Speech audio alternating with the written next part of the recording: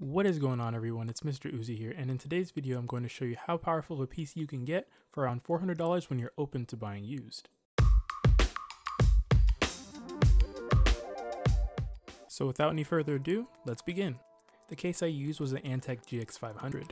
First up, for the CPU, I chose AMD's FX 8320, which is an 8-core CPU, which is great for rendering. To keep it cool, I chose Cooler Master's Hyper 212 Plus, which keeps it at around 45 degrees Celsius even under load, while overclocked to about 4.4 GHz. For the motherboard and RAM, I chose Gigabyte's 978 UD3 and 16 GB of Corsair Vengeance. For the graphics card, I chose Sapphire's HD 7950, which I have overclocked to about 1150 MHz on the core and 1500 MHz on the memory clock. For storage, I have a 120GB 840 EVO for boot and a 1TB Western Digital Blue for mass storage.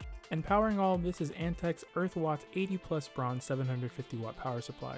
It's definitely a little overkill for this build, but it's great to know that I can upgrade to something more powerful in the future. Now let's move into performance. In 3D Mark's Firestrike, I get a score of 7,137. This is a pretty decent score and translates well into real-world games. In Dragon Age Inquisition with max details minus anti-aliasing, we see an average of 45, a minimum of 30, and a maximum of 59. For this test and subsequent tests, I keep anti-aliasing off because of the performance hit it causes, and it doesn't add too much to visual quality.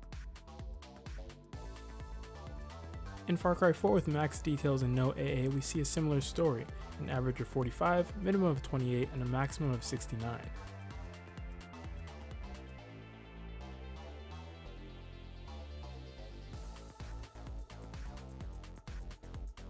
In Battlefield 4's single player, we see an average of 67, a minimum of 55, and a maximum of 93.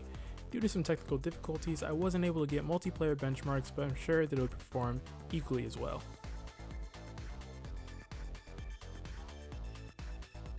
Finally, we have Borderlands, the pre-sequel. This isn't the most demanding title, but this computer definitely flexes its muscle. Average of 105, minimum of 44, and a maximum of 163, well over the refresh rate of my monitor, and many monitors that are out there on the market. Now, what does this video mean? Well, first off, if you're building a computer and your budget is below $500, I would probably recommend that you don't buy all of your parts new. Not saying that new parts are bad, but you can probably find a really good deal on a used GPU, CPU, motherboard, or even RAM that can help you save money, one, and also let you get a better part than getting it brand new because it's less expensive. Now, buying new isn't bad, but buying used is definitely an option if money is a problem or if money isn't necessarily the easiest thing to come by. Now, I was able to do this, and if you're keeping track of the totals and all the parts, the total was right around $400 with tax and shipping included.